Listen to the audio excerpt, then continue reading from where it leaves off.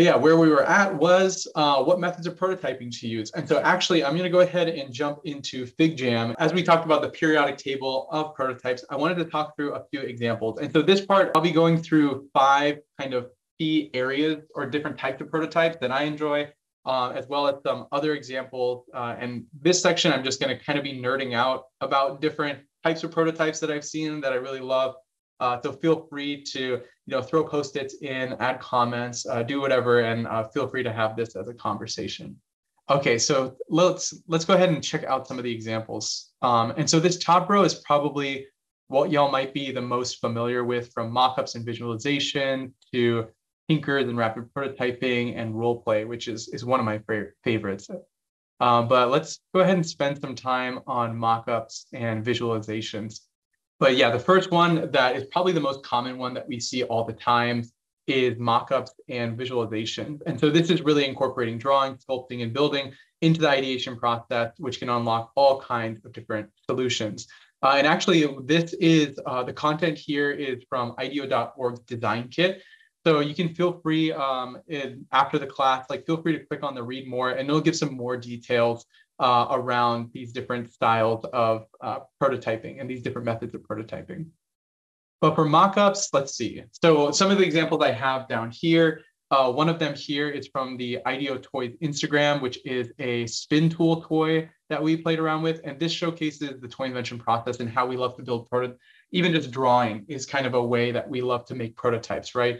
When we were brainstorming, we originally started with just this twist tool. This is all that the idea was. It was just a Post-it note. And then from there, we actually practice this idea of we start on the 2x3 Post-it when we're doing brainstorms. And then after the brainstorm, we vote on which one's our favorite. And then we take a piece of paper, so an 8.5 by 11 sheet of paper or standard American sheet of paper. And then we draw out what might be the different mechanisms of it. And so you can see, here's the mechanisms, you twist 120 degrees to reveal new tools. This is how the tool mechanism might work. And again, here you're seeing the basic aspects of the invention. It's not getting into too much detail. And it's really the broad strokes of what the idea is. And then even just that, you can see how some of the final ideas of the web shooter or the dial end up in the final toy. And this is actually a toy that's available in the US. It's a spider. I forgot what the name is called, but this is just how, things can go from a drawing to a sketch. And then there's actually a prototype, foam core prototype for this. And then we recorded video of that. And so this is the idea of how sketching, works for prototyping. But then also animation is one space that I really love to utilize for better visualization. And so this was one project where we were designing entryway wall for our new building. And then we weren't sure what ideas, we were thinking of different ideas. Okay, we have a big wall, what could we cover it with? And so I utilized After Effects animation software to kind of create this idea of okay, what if we already had an idea of what if it was butterflies that use a mechanical engineer proposed butterflies that use nitinol wire, which is this wire that when it's heated up, it activates and it makes it look like a very natural butterfly movement. And so what I did was I mimicked the footage of one of these butterflies, and I used After Effects to composite it and show okay, what does it look like when there's 160 butterflies? And then through that, we got an initial idea of oh, okay, this works. And this was a really, my background was in animation. And so this made it so this was a really quick prototype, about an hour or two to make. And then, but then afterwards, we were okay, what other forms could we make? And then we evolved that design, did an iteration in Blender, which you see above. And then this version is actually in Unity. And with Unity, we were able to then program it so we can actually see okay, if the butterflies moved at a certain rate, what difference would it make in animation? What might be the way that we would actually convert a picture into a butterfly image? And so this was kind of different ways of fidelity being utilized, being kind of converted throughout different programs. And this is just an example of how we did that with visualization. Another form of visualization was around mockups. And these mockups might not be kind of what y'all are used to seeing. I really love to use mockups in this way of really, really simple. We call these sacrificial concepts. Again, taking from that story of a person that's willing to rip pages out of a book we create designs that we're willing to get hated on. And so this was a design for this fitness app where it's kind of showcasing your performance. And, we play with this idea. We're showcasing, what are different ways that we can tell a person that their workout was good. And so we were like, what if we did the dumbest idea possible, where it just said like, did you perform your exercise well today? Yes or no? And what if that was just the entire app? And it was a really dumb idea, but we got a lot of great conversation because we started to hear from users, oh, actually, like, I want to know a little bit more, why did I get a yes of like why my workout was good? Why did I get a no? And then we knew like we wanted to focus more on that aspect of the design. And then below we had this other idea of like, hey, what if it was like a plant that would grow and grow alongside your fitness journey and show you how well you were doing. And then with this, the question we were asking was, is a metaphor or some kind of story helpful for folks to better understand this thing around fitness? And then we discovered that actually story is something effective, not necessarily plants, but story is helpful. And so we utilize that insight throughout the rest of our design process. And so you'll see that these were nowhere near what the final design of this product looked like, but we like to leverage, again, for prototyping, it's really putting your questions out there and using these different assets to ask different questions and have that reasoning out in the world so you can communicate it throughout your team, as well as communicate it with your clients and with your users as well. One of the things with visualizations is that it's effective for communicating and embodying some things, but we'll find later it's not as effective for testing out interaction, testing out ways that people might naturally react to something. It's a lot of like people reacting to something and saying something, but it's not the best to be used for later down the line. You want to move past visualization and kind of evolve to something that might be more interactive, which we have some more examples of further on. Awesome. I love the examples you're showing, Takashi, because I feel like it's a perfect example of the different fidelities, like starting on paper and moving to the screen and potentially animating everything that you have. And I feel like it's a reflection for the students, like most of them are graphic designers. So everything that you learn in graphic design, you can potentially really apply in prototyping as well when you're testing any product that you're designing. Yeah, exactly. Yeah, and even like you can see here, I am very, very conscious of using blue and light blue. I use this almost throughout every project. And the reason why is because it looks really ugly. Like it is a badly designed interface, but it makes it so folks are like, it looks like blueprints. It reminds folks of blueprints. It makes them more comfortable to give feedback because further designs, right? Like we can add the shadows, we can add the rounded corners. We can really prove out that, we know how to design things. But during this phase, it's really kind of taking a step back and being like, okay, I don't want to design it to be perfect. I want to design it so that we can have a conversation around it and folks are willing to engage with it. And actually, a great example of that is even this kind of level of sketch. It's an industrial design sketch, right? It's something that only a few folks are able to do, but it's still inviting, some kind of feedback. You're not going to hurt anybody's feelings when you're giving feedback on this level of design. And so that's really kind of I might add that as a key takeaway for a future talk, but that is like one of the big things with the difference between navigating high fidelity versus low fidelity and really figuring out as well, with the software that you're using. This is actually a great example of that. With the software that you're using, you really want to be conscious of like what aspects of the software is dictating how your design is coming across. With Figma, you're able to really quickly get to high fidelity, but sometimes you want to actually be consciously making it so you're not taking all those shortcuts and you want it to be that low fidelity and be really strategic of how you're approaching that and how the other person would interpret that. And that's like a real empathy exercise whenever you're doing design like this. Thinkers, I think, is like one of the most classic examples of prototyping. And Lilia, feel free to throw in any details if I'm going through too many assumptions around the content. But for thinkers, this is probably one of the most popular ways that IDEO is known for prototyping. This is using physical objects or bare minimum material to make a playable prototype. So in the toy invention process, you saw that we start with a Post-it sketch and then a full sheet sketch. And then you actually see here, I'll start on the right side. This is an example of a toy we invented a while back where we started to create this is a great example of, we created a foam core prototype or something using cardboard. Then we used 3D printing to, emphasize what it might look like. And then this was the final product that was created by the toy company. And then you can see the Works Like prototype was built so that, there we go, it's loading for the GIF. So it's this idea of this flip out car, and like to communicate that it's kind of hard. And so we created this really quick foam core prototype that just showcased like, this is how the mechanism would look. And then that mechanism worked to the, then afterwards it's answering questions of like, okay, how do we make the mechanism work? What's the engineering like? As a design team, sometimes that's not the things that we need to figure out, but we work with mechanical engineers to figure that out. And so again, this is all about making sure that you're focused on the challenges that your skill set is really good at articulating, and then bringing in other folks from the team that are able to help you on those other details that you might not be able to best be equipped to cover. And so this is one of those ideas of a tinker using bare materials. But then over here, this is a great example of using prototyping or rapid prototyping or tinkering with found objects. This is a really famous IDEO case study of, we were designing this surgical tool that you see on the bottom right. But the initial design was just using an expo marker, a canister, and a clothespin.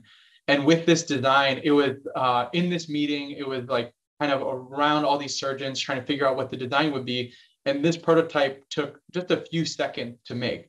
But what it allowed for folks to do was then hold the object and then imagine themselves in that scenario of like, okay, if I'm holding the surgical pen, would it be uncomfortable for my wrist here? How would I be kind of, maneuvering it? Oh, what if this clothespin could actually move? And when you put something in someone's hands, it allows for them to kind of create new ideas for themselves. And again, that's a huge part of what we want to do when, again, inviting folks into the process. You want your users or your clients to be thinking alongside you of like creating these new ideas, and putting something in their hands is kind of an age-old practice that really helps for folks to imagine new scenarios and new ideas, which leads to one of my favorite forms of prototyping, which is role play, which I'll get into in the next section. Now, role play is often like not thought of as a prototyping tool, right? We're not using a program to do role play. Role play is really like a way to test out an experience by getting into character and acting it out. And this is always like very much underlooked as a great way to prototype, but it's honestly one of my favorite ways to prototype and something that gets overlooked often. And one of my favorite case studies of this is the Elmo Monster Maker iPhone app. And this is actually the group that I'm a part of, the Play Lab. This is a toy invention that we made. So this is Adam. He's my boss. And here you can see that, he's showcasing some of the monster moves that the monster does when you tap on the phone. When you tap on the phone again, it changes its moves. And then when you tap on it again, it changes its moves again. So it's just showing like a really simple interaction here. And then, you click on the bottom left corner and then it makes it stop. The great thing about this prototype is it took like 10 minutes. It just took paper, and then Adam is standing behind this giant sheet of paper and acting out all of these scenes. And this is like a really famous case study for how role play is really effective, right? Because if they were to program this idea, it would have taken a long time. Especially this was made, gosh, I believe in 2008 or so. I don't know like when it was made. But yeah, if they were to program this back then, it would have taken a developer team to create this, and that you have to invest so much into that idea before you can just test it out and communicate it. So this is a great example of like just printing a large sheet of paper, standing behind it and acting behind it is a great way to role play. And I actually love to do this with the modern day version of this is you can actually use a software like I'm using today, OBS. You can put yourself within a frame, you can act out things on screen, and that's a great way to do things on Zoom or to do things remotely, to do this almost exactly same role play, in 2022. And so this is a great example that I always love sharing. It's a really great way to role play. And then on the right side, we have how role play might be used with clients or users. And so with this one, this is another project. This is an older project, but where we were interviewing nurses. And then we had Play-Doh, we had all these different like Legos and objects, And we had the nurses like create, this new idea of an interface or a device that they can use. And then they would role play out like what the scenario would be of like when they would use this. And so role play, it really is like, it captures a lot of how you would use Tinker prototypes or other prototypes. But I think that role play is really powerful. I've used it, especially on projects. I don't have any photos here, but on projects that I've done for service design, I've worked with CEOs. The first day I worked with the CEO of Cup Club, she was like, we were launching the service that day within a coffee shop. And she was like, I don't know, like, what are the different challenges that the barista is going to face? Like, what are different ways that they might, have difficulty selling the cup? And I was like, okay, let's just stop talking about it and let's act it out. And I just went full into character. I acted like I was a barista. I was like, what do you want? Yep. Do you want a cup? Yeah, sure. I'll give it to you. And like acting it out in that way and like playing with the scenarios is a really effective way to break out those kinks. Because then we were like, okay, like, let's change this part of the script. And it's like, let's act it out again. And it's like, oh, let's change this and act it out again. So these are some of the powerful ways that role playing and kind of getting a little bit silly with the, the way that you're having conversations with folks and putting yourself into character can actually be really, really powerful. All right, so let's dive into two other ones where, again, these are all like kind of mixes and merges. And so they're not really perfect categories. But another quick one I'll go into is Wizard of Oz. I'm not sure if y'all have heard of Wizard of Oz before, but this is one of my favorite. Again, they're all my favorites. I love prototyping, so it's just a lot of fun. But Wizard of Oz is a concept. It's similar to role playing, but what it is you're adding an unseen human in the loop to a seemingly automated system. So one case study for this is the IDEO's work with LA County voting booths. So with the LA County voting booths, we were designing these automated voting booths. And with that, we wanted to make sure that we were designing for accessibility. And so we wanted to design for folks who are vision impaired.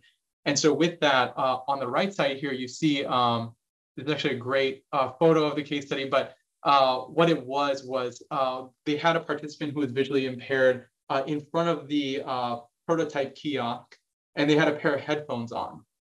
The user was speaking kind of these different commands to the telephone or to a phone that would then another design researcher was on the other side and acting out what the automated system would be doing. And so what you see here on the wall is a decision tree. So it's like, if the user says this, do this. If the user presses this button, say this. And it's kind of this fun, if y'all have ever watched The Wizard of Oz, that's where it comes from, is when, the curtain gets pulled, you see it's just a regular person behind the curtain.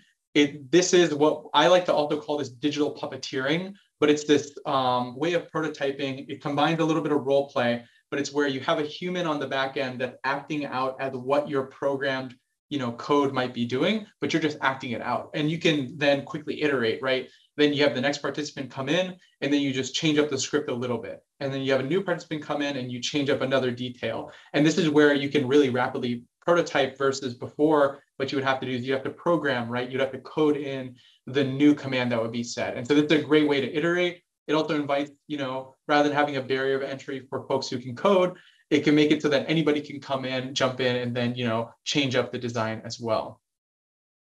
And then another example of this is a project that I was a part of where we were designing a new massage gun, which is actually this prototype here. So this is actually our looks like prototype. But within this design, what you see here is we had another model where we had a LED screen where this orange Post-it is. And all the LED screen could do was to make GIFs. Now, this was definitely a more high fidelity prototype.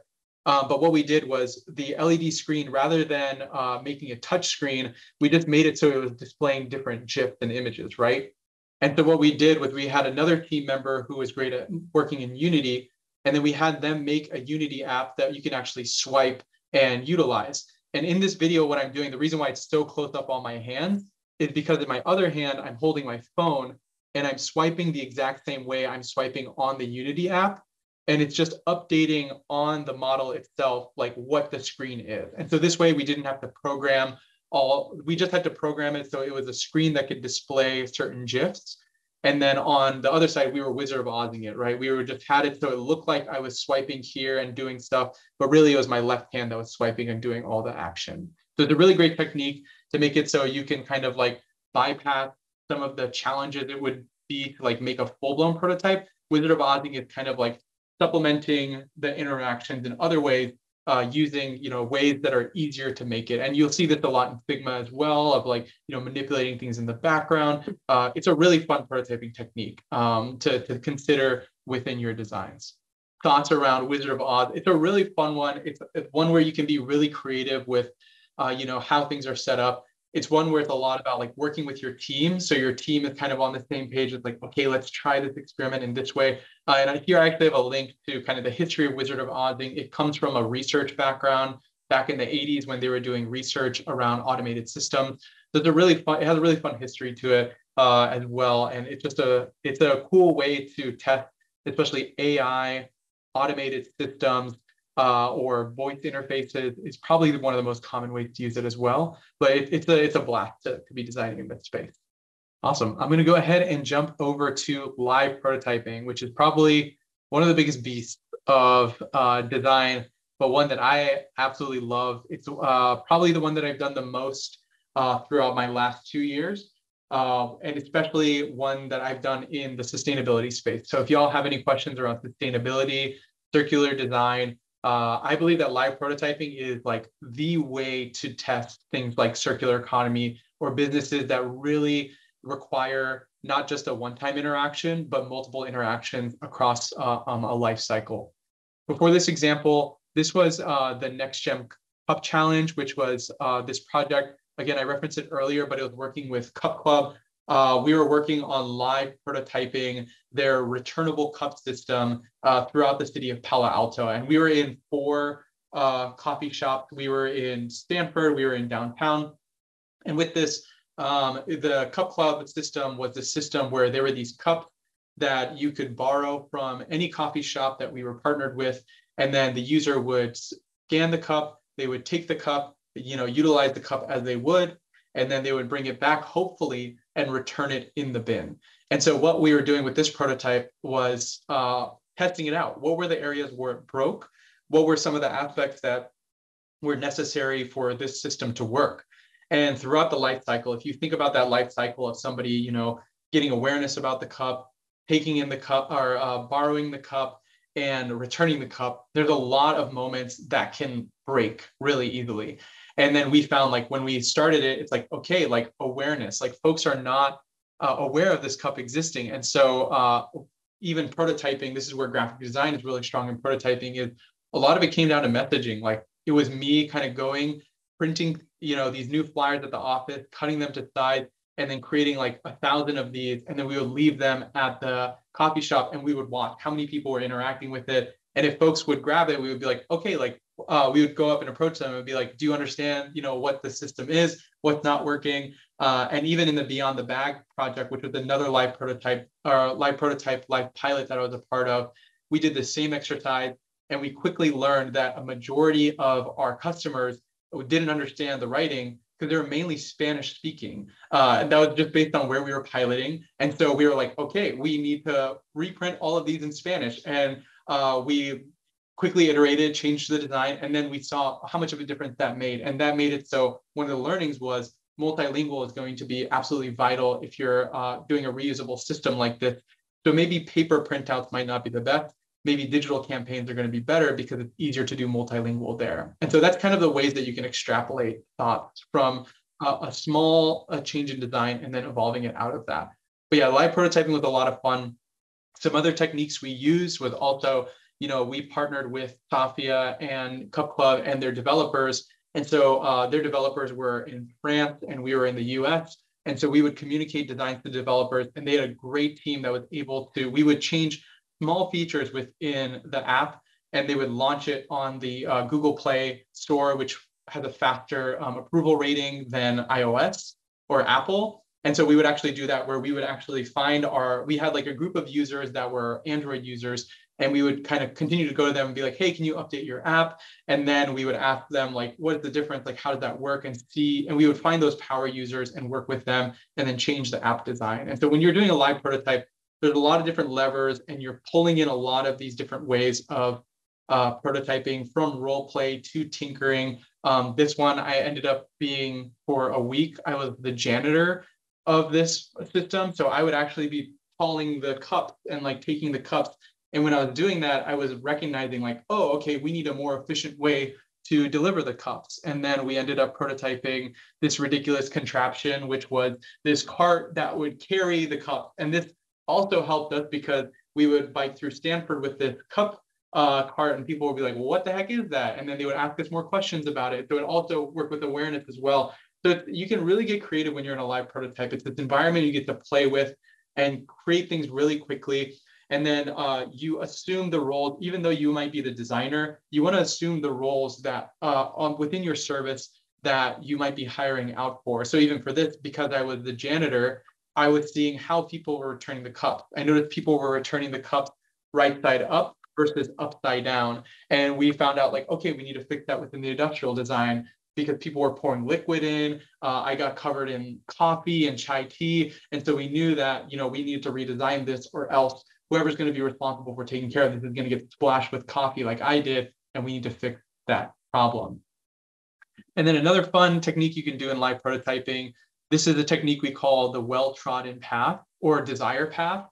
But if y'all haven't heard of desire path, they're a really cool concept of this idea. If you've ever been on, you know, you've seen like a college campus where you have all the sidewalk and then you see a dirt patch where people are actually walking, that's what's called a desire path.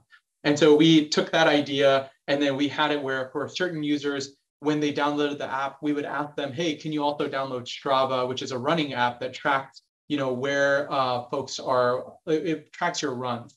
And then we took that data in and we said, you know, turn off the Strava run right when you return your cup. And we saw where most of the desire paths were emerging. We saw that a lot of folks were actually traveling from, you know, certain coffee shops, and a majority of folks were actually sitting at the city hall in Palo Alto, drinking their coffee and then returning their cups at the city hall point. And so it's a great way, like again, live prototyping, you can bring in this as techniques of programming. Actually, it's not even programming, right? We just used an app like Strava, and then we just told the users, hey, you know, do this one thing. And then we put it into this data visualization, but it's a way that you're able to really play around with this environment when you have a live prototype functioning. So yeah, I could talk all day about live prototypes. Any quick question or any kind of ideas around live prototyping or piloting? Again, this is a space where I found the most energy. A lot of kind of where prototyping can be really strong is when you put things into the market and then have it so folks are actually able to interact with it and break it. That's again, one of the best things with prototypes is people breaking it and destroying your design, because that's like what you want. You want them to break it so that way when you build it into a product, it doesn't break, right? At least you've covered or you've thought about those different spaces. You never know how folks are going to interact with it unless you get it out into the wild and you have that chance to run your solution and get that chance for folks to really, you know, break that thing apart. So those are some of the four examples, but I have a few more examples down here of like simulations, which is similar to live prototype, but it's more so, you know, creating something and then walking somebody through that scenario. So this is one where we're working with a pharmacy and, you know, walking them through a physical space, but also another one of utilizing not human beings, but utilizing like encoding what humans might be doing. And so this is an example of, you know, folks walking between the clinic, the waiting room, the medicine room, and the pharmacy. And this is supposed to be animated, but what this was changing the variables on the left side of how fast folks were moving, what the average patient load was, what the capacity of the room was, changing these different variables and running the simulation to see like how humans might engage in this environment and what variables might actually like affect them. And so with that, that's like changing the design so that, or using simulation as a tool to where you can test in an environment that doesn't have humans in it yet, but then you're able to better design for, you know, when you want to put humans in that space. And then a few other quick examples. Ad campaigns are a really fun space to prototype when you're prototyping a venture. I mentioned this earlier, but social media campaigns are like a great way to test this. So we've done this on a lot of projects, but this is great for testing your business value prop. It's really quick and cheap to do. Like you can, with your team, get $10, you can get a few hundred people to engage with your social media. And what we would do is we would post 2 different campaigns. So even here for PillPack, there is, one Facebook ad said, we prepackaged all your pills so you never miss a dose. And this one, you deserve better, treat yourself to pill pack. So it's this idea of like, which value prop is more helpful? This idea of like, you'll never miss a dose, or, like, hey, you deserve the ease and convenience. And so like, buy it in this way. And then we can track how many people are clicking on which ad. And then we can calculate, which one is more interesting, or which ones does the market have a little bit more interest in. And a little bit more advanced version of this is building a fake website where you actually have like, if a person clicks into it, then you click into it, and then you can see like a little bit more description of PillPack. If they scroll down, you realize like, okay, this person's really interested. And then you can ask them a little bit more of a gnarly question. Like we usually at that point ask them pricing. We'll have like tiers of like pricing tier 1, pricing tier 2, pricing tier 3. And then if they click on like one of the pricing tiers, it's almost like a vote, like they vote on like which one they're most interested in. And then always at the end, we want to say like, hey, this was an experiment. If you're interested in talking more, we would love to interview you. And we've actually gotten a lot of great interviews through this, because it's the folks that are just casually, on Facebook or Instagram, looking through content, and then this actually stopped them. And so this is one technique of prototyping. It's a little bit different prototype, but prototyping an ad campaign and testing out things. And we used to do this a lot in person, building brochures and, going into a mall and creating a fake stand with permission from the mall, of course. But like, this is where visual assets are really powerful. Is like you can really kind of create, it's a lot around creating these kind of worlds and environments that folks can engage with. And then, be honest, like, this is a prototype, we're testing things out. But you can really gauge like how many folks are interested in things. And so this is another thing that you can test with prototyping as well.